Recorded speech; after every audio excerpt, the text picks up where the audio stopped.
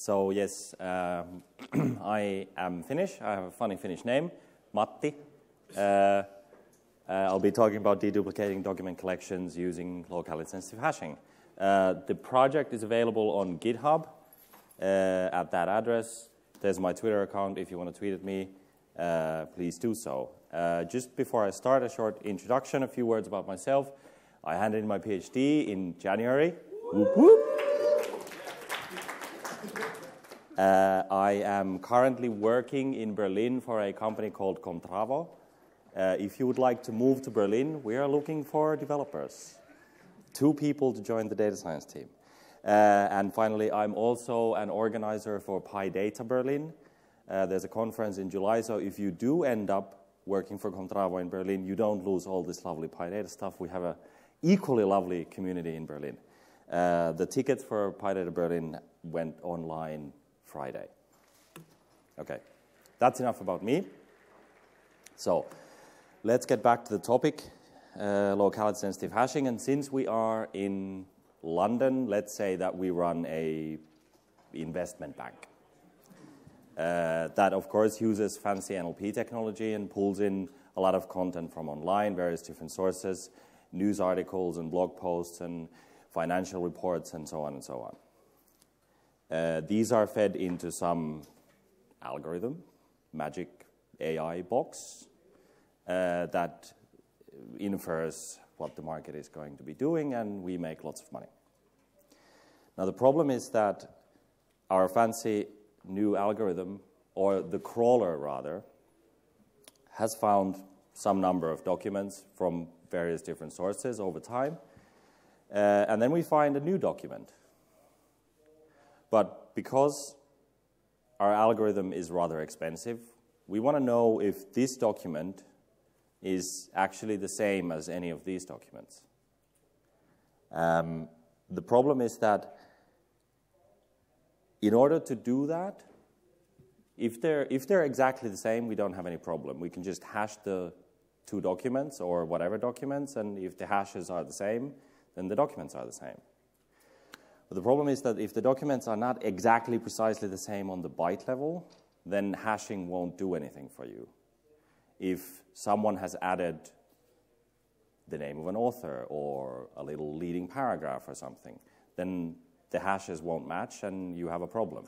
Now you have to compare the new document with everything that you have before, and then the next new document again to everything you have before. This is not scalable.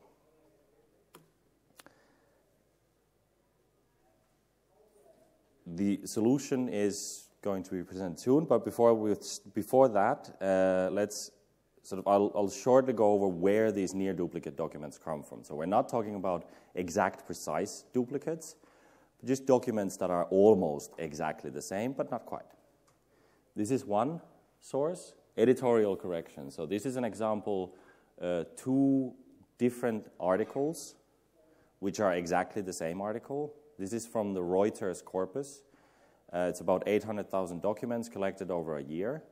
And you can see that the article on the left and the article on the right are actually the same thing, but there's just a few typos that have been corrected. Just enough to make the hashes them different on the byte level. The articles have 2 different IDs, so they are, from an identity perspective, 2 separate things in the data set. Same thing here. You have various different sort of content federation networks online. Also, content marketing is nowadays becoming a thing. So this is the original article on Project Syndicate. And notice this leading paragraph that I've highlighted in green. If you look at the federated content, so some other publisher has pulled this article from the original publishing website and then done this. That leading paragraph is missing, and there's a whole bunch of other stuff that isn't in the original one. The article itself is exactly the same. It's just that that one paragraph isn't there anymore.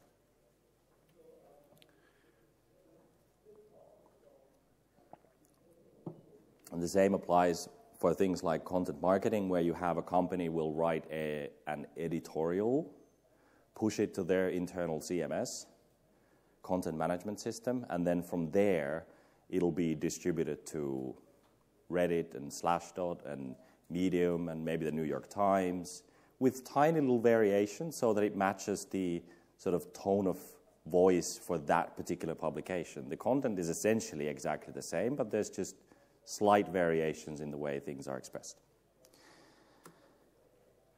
And then there's the difficult cases like this. This is an example from the from Quora similar questions dataset. This was a Kaggle competition about a year ago. What are the best ways to learn French? How do I learn French genders? Now, is that a duplicate question? Is that asking the same thing? I'm not exactly sure. The locality sensitive hashing, when it comes to sort of semantic similarity, that's where the locality sensitive hashing starts to fail, because it is essentially using sort of string level comparison methods. If I have time, I'll talk a little bit more about this at the end. Okay, so why are duplicate documents a problem? Well, first of all, you have increased storage requirements, and with that comes increased storage costs.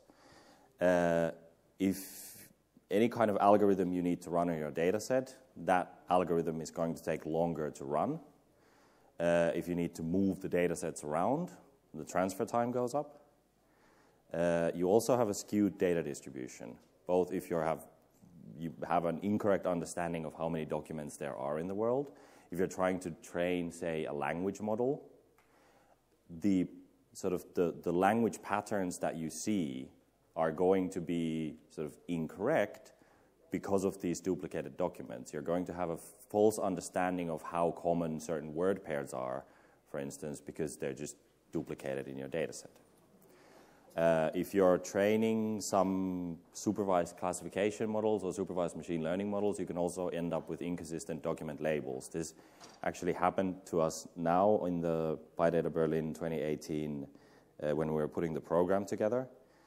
We had one author submitted the same submission, the same talk twice with, like, I think they removed a company name from the title for the second submission and added a sentence or more explanation of something. It was essentially the same thing. One of our reviewers, the same reviewer, gave a +1 for one submission and a -1 for the other. So this is a real problem. And of course also you have wasted annotation effort. Depending a little bit on how expensive your annotation scheme is, this may or may not be an issue. Okay, so what do we need? We need some document representation, any, doesn't matter which one, just some. Ideally, that document representation would have predictable space requirements. It would be nice to know, sort of roughly speaking, if we add 100 million documents, what is our database size going to be, roughly. More importantly, we need then some document comparison method, again, some. But that document comparison method should have scalable computational cost. If it scales exponentially with the number of documents, well, then you can't do it. Doesn't matter how well you parallelize, you're going to be dead at some point. Some possible approaches, set similarity of strings, which is what I'm going to be talking about. You can also treat the deduplication as a classification task. This is what most of the approaches for the Kaggle Quora competition were about.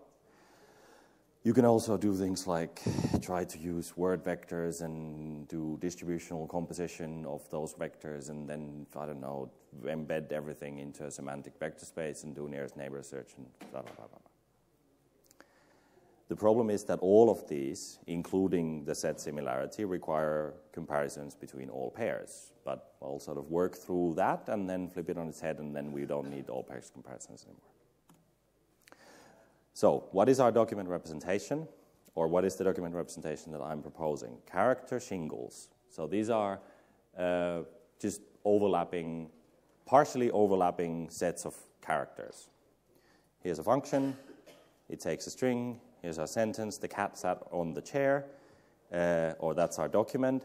And you run it through the shingling, and then you get these just overlapping sets of characters. Here's another document. The cat sat on the sofa. The documents are relatively similar to each other. Those are the shingles for that document. And then we're going to use Jacquard similarity to compare those two sets with each other. And the similarity for these two sets is 71.4%. Yay.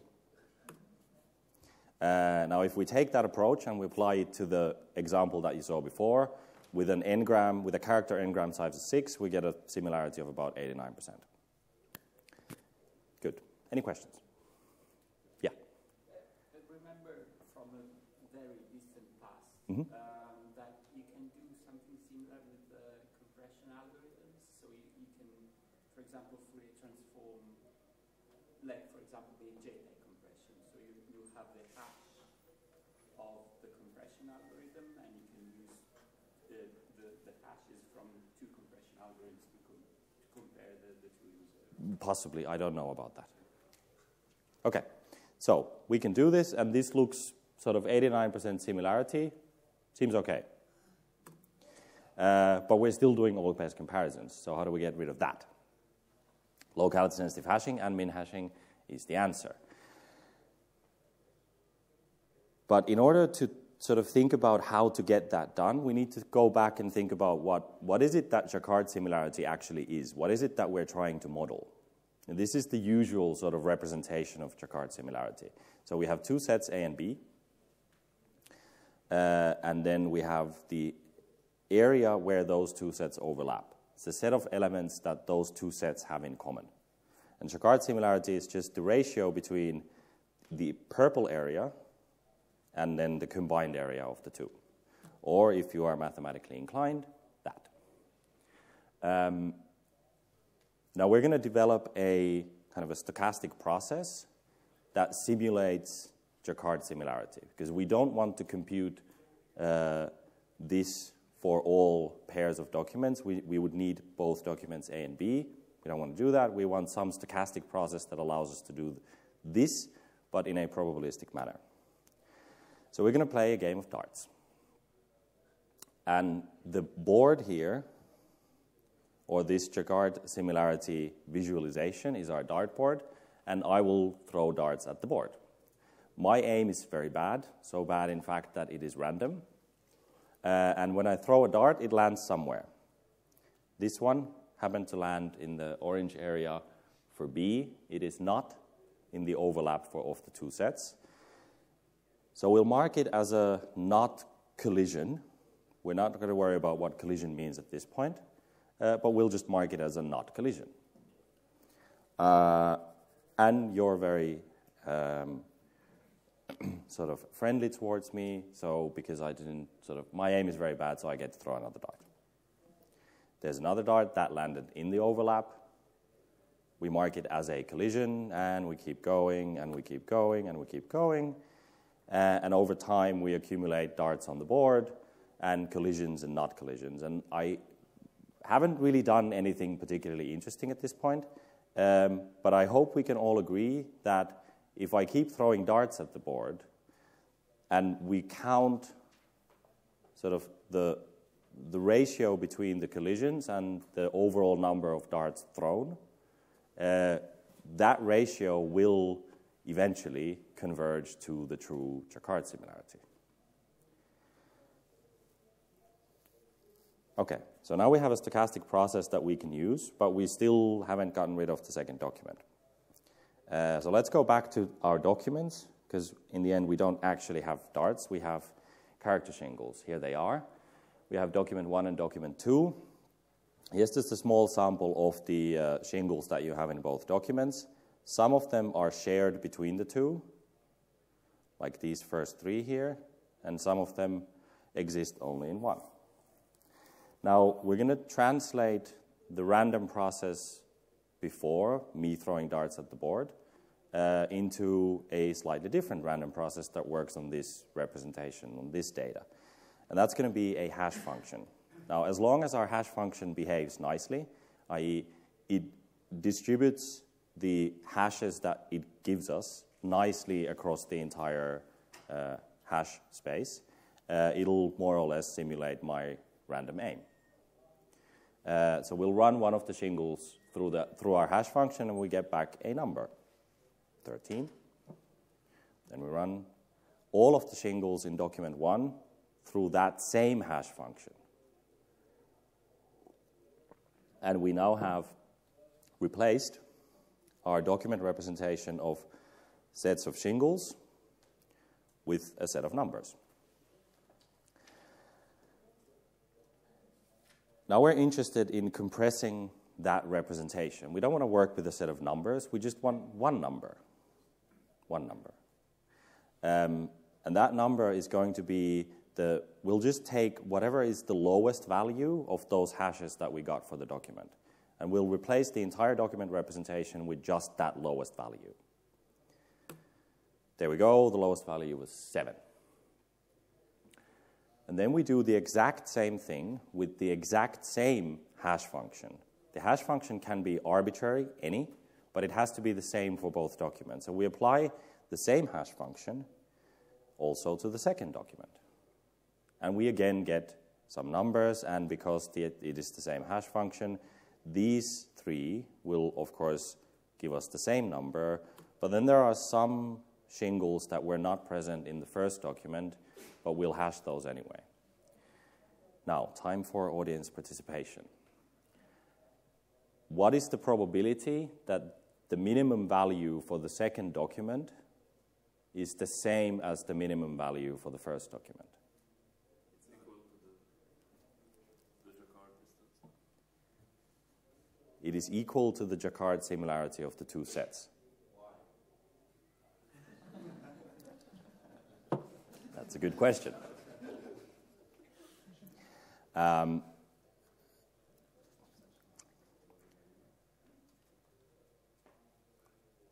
That's the part that is super difficult to explain.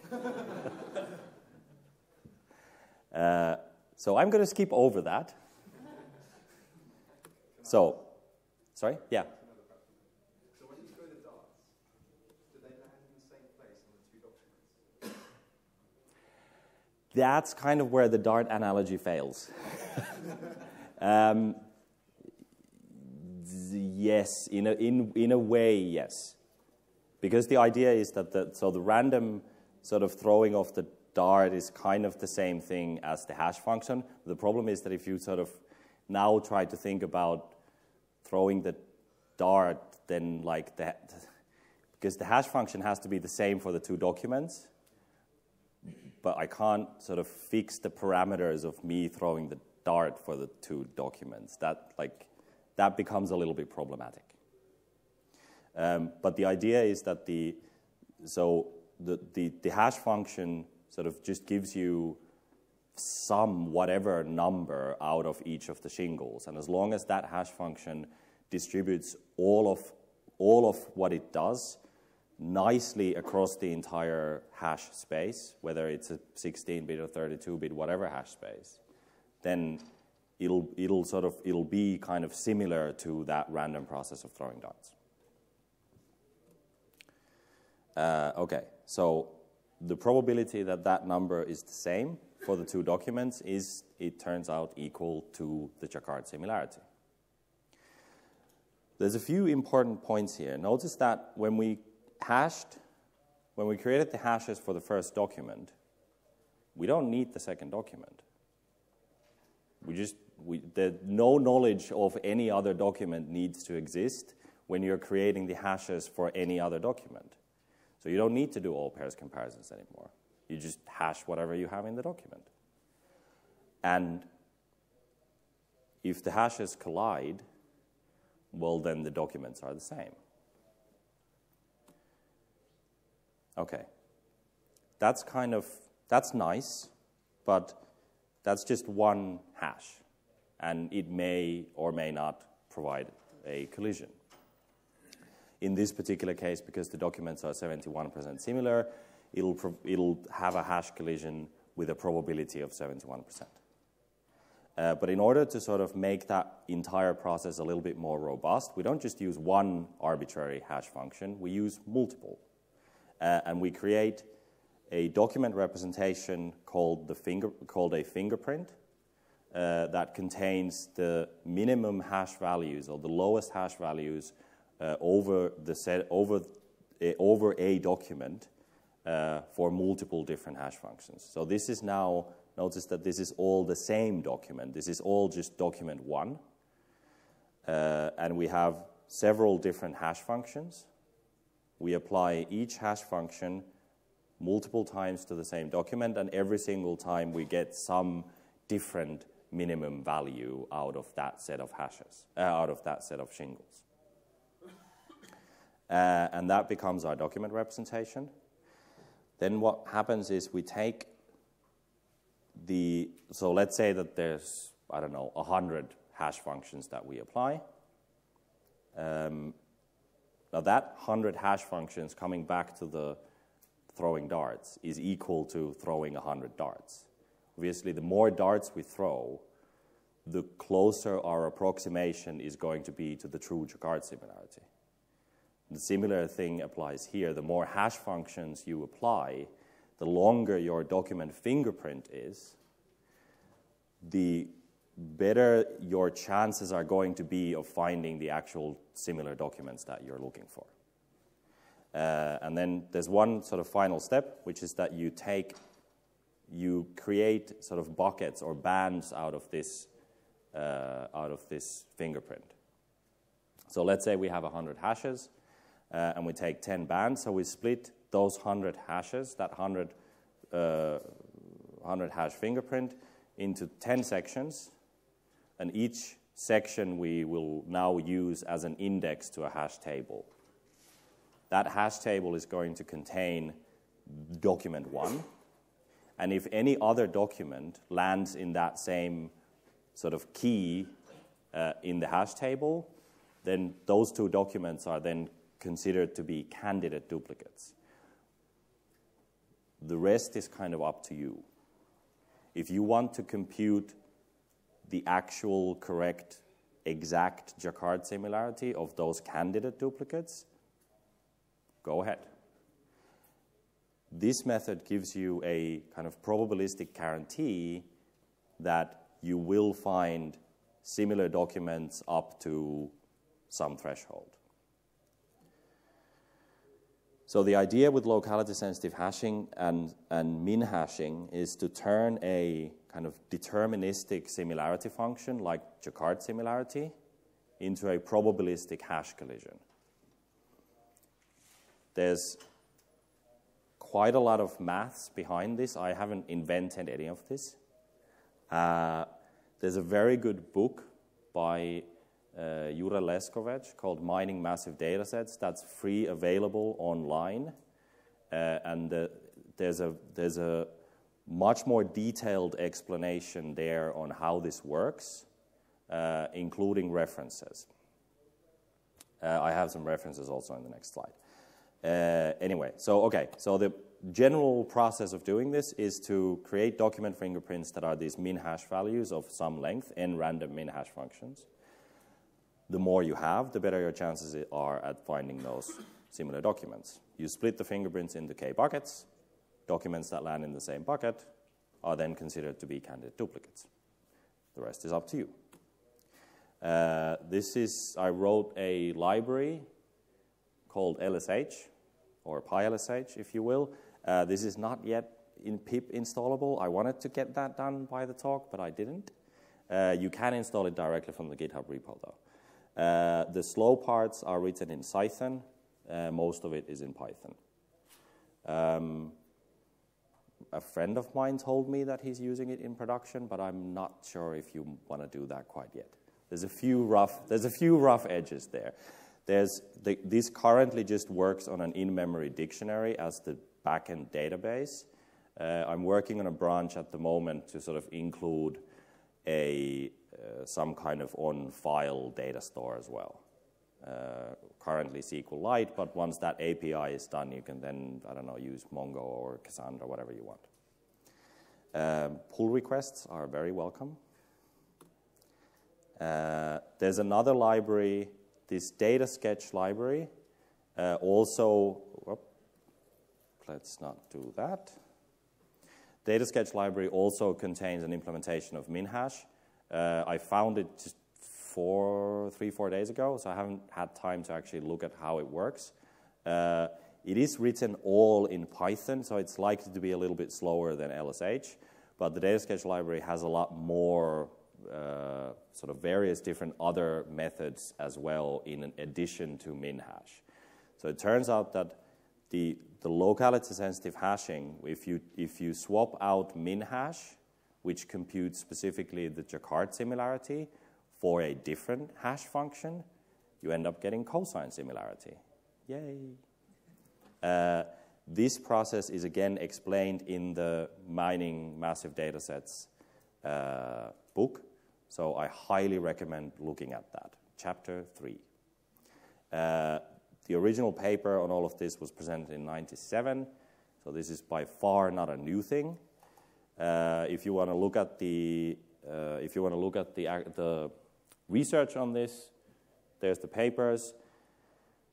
I wrote a blog post quite a while ago on this particular method, and there's an explanation here. So if you're interested in how to set the parameters, how many hashes do you want to take, and what is the number of bands that you need to split those hashes into, here's a graph that shows you if you have a Jacquard similarity between two sets of, say, 80%, and you want an 80% probability of finding those 80% similar documents, well, then that's how you need to set the parameters.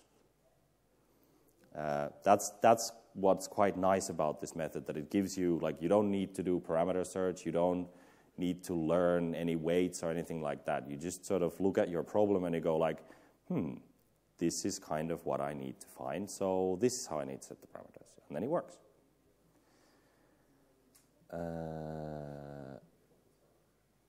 If you want to read more about handling duplicate questions on Stack Overflow, or you want to look at the Quora duplicate questions dataset, there's the links. Thank you for listening.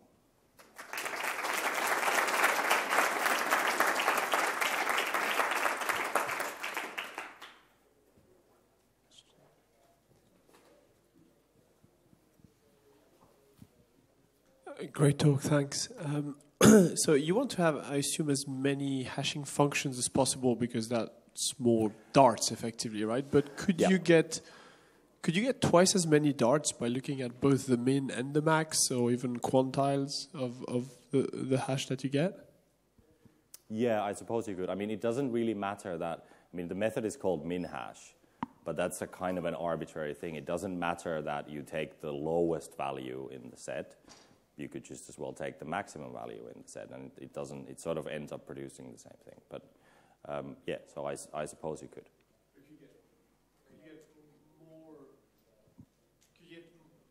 more data for free by having fewer hash and like min and max together? You combine the two. Possibly, I'm not sure about that. Thank you for the talk. That was a very clear explanation of min hash. What if, instead of taking the min, I would hash all those shingles and put it in a hash in a table, and then look at cosine similarity between those shingles? Like basically use one hash as a signature.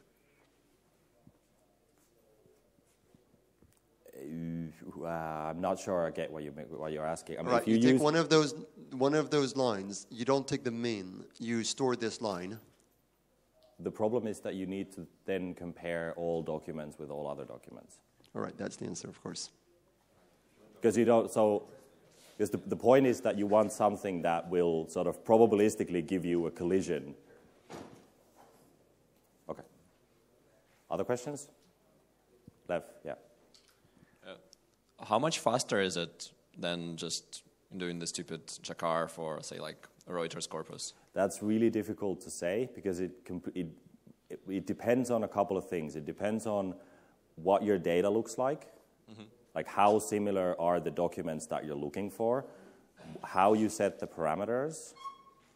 So it's also a little bit difficult to say. Like obviously, if you do all pairs comparisons, just that's n squared. So you definitely know how many comparisons you need to make.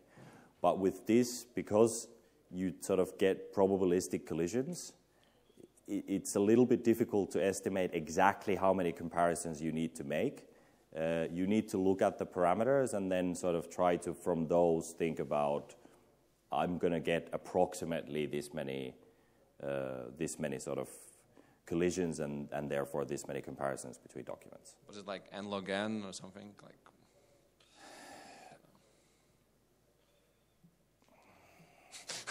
Okay, thank you. Yeah.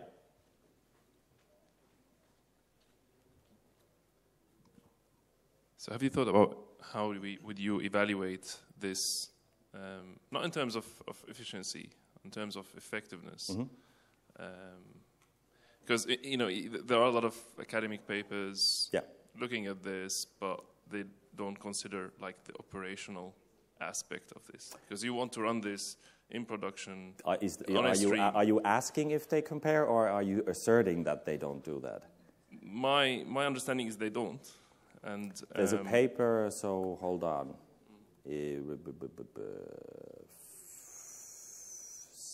Yes, this finding near duplicate web pages large-scale evaluation of algorithms actually does exactly that. It's a paper from Google, and they look at min-hash, and I forget what the hashing function is for cosine similarity. They compare how those perform in like a real production environment, given what your kind of business needs are. And then actually develop a third hashing function, which is a combination of the two.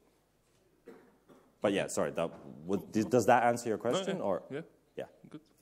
And so I have actually, yeah, so there's a few issues that I didn't mention that you need to sort of be aware of. Obviously, this is going to be sensitive to both the length of the documents, but also to the size of the character engram that you're using, or the size of the shingle.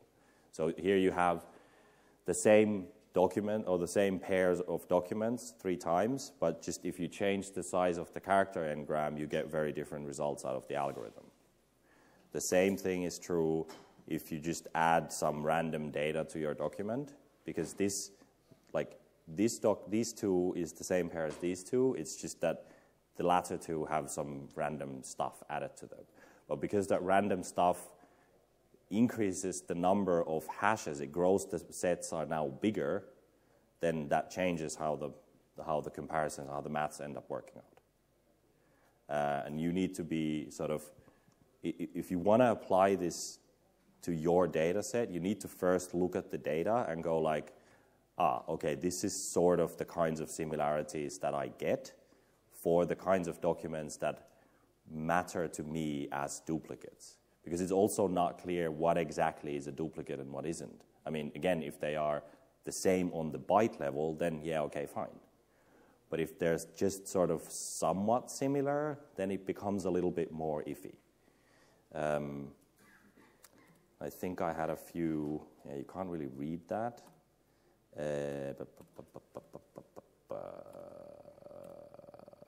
Yes. So here's a few examples. I guess I should do this instead. I looked at the Reuters corpus, and sort of here's 2 documents that are duplicates. They're 88% similar. And it's like I can't sort of quickly reading through that find where's the difference. Maybe it's just some editorial correction. But then you can also end up with situations, for instance, in the Reuters corpus, you have lots of kind of financial reports of just here's what happened last week in the stock market. And it's a kind of a boilerplate article, but the numbers in the data table change. But that then ends up sort of sometimes with the Jacquard similarity ends up being very, very similar for those, or very high for those kinds of documents. So you need to be aware of what your data is. You can't just sort of go, there you go. Other questions? Yes. Thanks, very good talk. Is there any mileage in sort of combining this with some sort of semantic analysis like LDA to get a categorization of different documents, and then running this only on documents within the same category to reduce the number of false positives? Yeah, absolutely, you could do that. I mean, the main purpose of this is to cut down the number of comparisons that you need to make. It isn't really, like, the point isn't really to actually find the duplicates. That's still up to you. This is just a way to get to sort of cut down on the set of documents that you look at when you have some query document and you go like, well, what are sort of roughly similar documents to this one? It's not the entire data set that I need to look at. It's just these 10 documents, and then you can do some semantic comparison, if you will. But yeah, I suppose you can also flip that around and go like, well, I'm only going to hash the documents that are already, I don't know, that have a high probability on a particular topic for LDA, for instance. Yeah.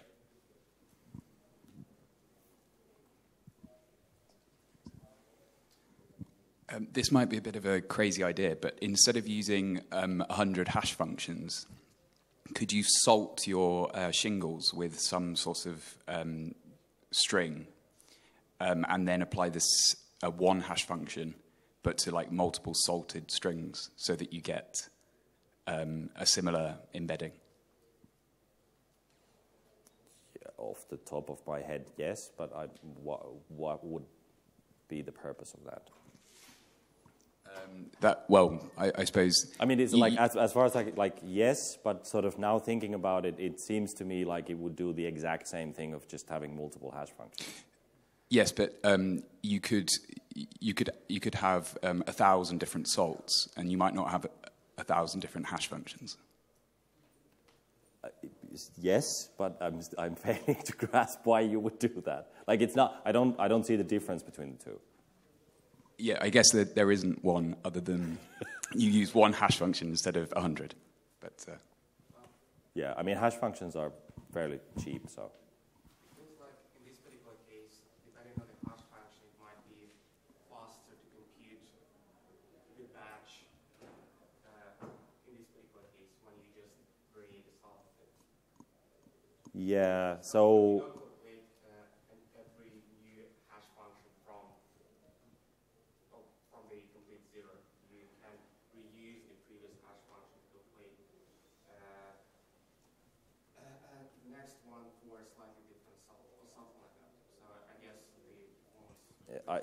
So my intuition on that would be that instead of having a salt that you append to each string, which is going to be sort of relatively speaking slow, whereas the hash function is really quick. So this is running, hold on, how many documents was that? I think that was 500, 500 documents from RCV1.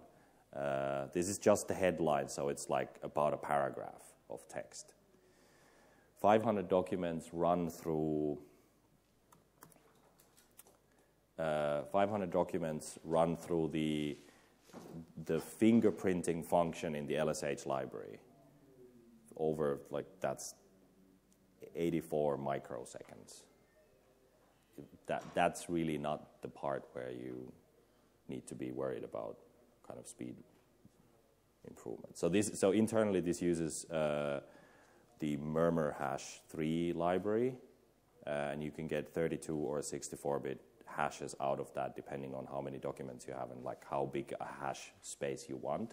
But murmur hash is all written in C, and all of the shingling logic here is also written in Python, which compiles down to C. So like that part is pretty quick.